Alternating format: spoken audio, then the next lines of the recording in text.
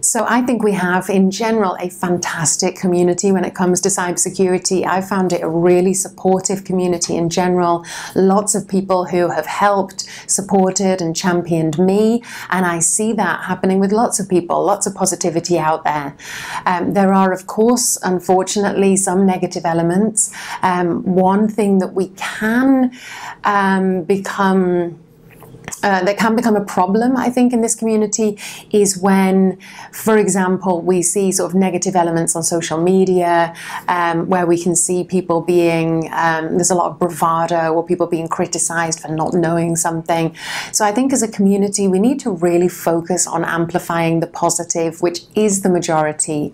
And I think if we continue to amplify that positive, to support people, to band together, and to recognize that really, ultimately, we're all doing this for the same reason. We want to make people, organizations, the world a safer place. And with that mission in mind, how can we not band together and be positive and supportive of one another? I think there's still a disconnect between hackers and suits. And people are probably like, what is a hacker? What's a suit? Well, the suits are, you know, your corporate people, the people that are just, they're just running the game. This could be sales, this could be marketing and whatnot. And what's happening is I see a huge disconnect every time I go to like a big conference, so like RSA or Black Hat. There's still not enough of communication between two parties. And I see there being an issue there because that means we don't have bilateral trust with each other. And that's a huge security risk for us all. And that's probably one of the reasons why only 60% of security researchers will report a vulnerability, that and being prosecuted. So I think that's one of the other situations we're definitely facing, because if 93% of like Forbes 2000 company list still does not have a vulnerability disclosure program, we are basically asking to please attack us and never share ahead of time like that there's this possibility of a breach.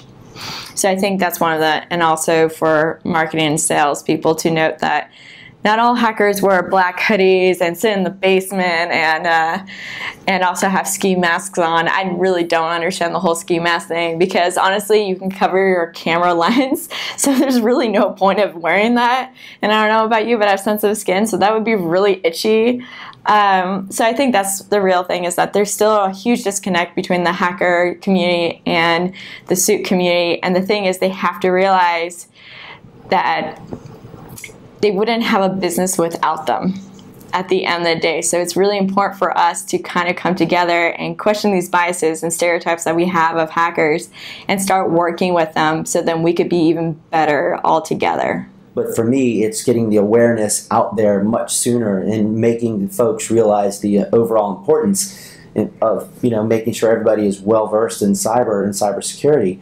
I mean, it's not enough to get you to a point and say, here's all your tools and your weapons to do battle in this industry. Here's your new firewall. Here's your new cloud security. Here's your new, you know, other device that is going to make your job easier, if you don't actually know how to do the underlying theory of it. So the community itself is a real, we find it's a super strong community. I mean, willing to share, willing to, you know, rising tide raises all ships mentality. So we're really thrilled with that. Kind of one more thing to sort of burden the teams on. I mean, ultimately, our goal should not be to build another tool to sell to another company. It should be to solve the problems of the organization and to streamline the things that are being that are being issues. We shouldn't add more tools that require more people. Mm-hmm.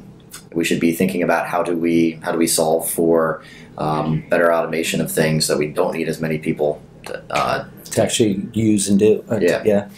Well, I think there are a lot of efforts across the board on how to make things better, but one of the key areas is, look, bugs happen for a reason. Part of the reason is that developers, you know, whether they went to college for it or not, I didn't go to college for computer science, but developers have a lack of training in writing secure code.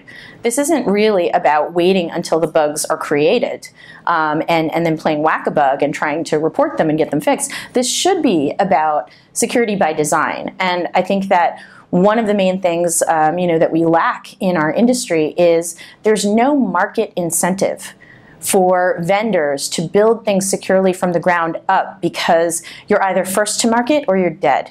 And I think we've got an incentive problem here in actually addressing the root cause problem.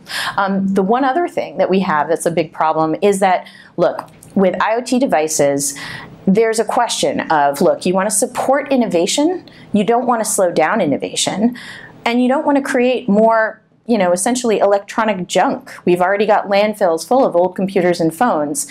What happens, when you require IoT vendors to support security patches indefinitely? Well, you'll drive those vendors out of the market. So we don't have a good solution to drive security where it really has good ROI, which is at the beginning of the design phase of software or hardware.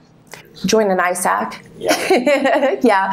But I say that because an ISAC really is, if you look at an ISAC, it is almost like a micro example of our ecosystem as a security community.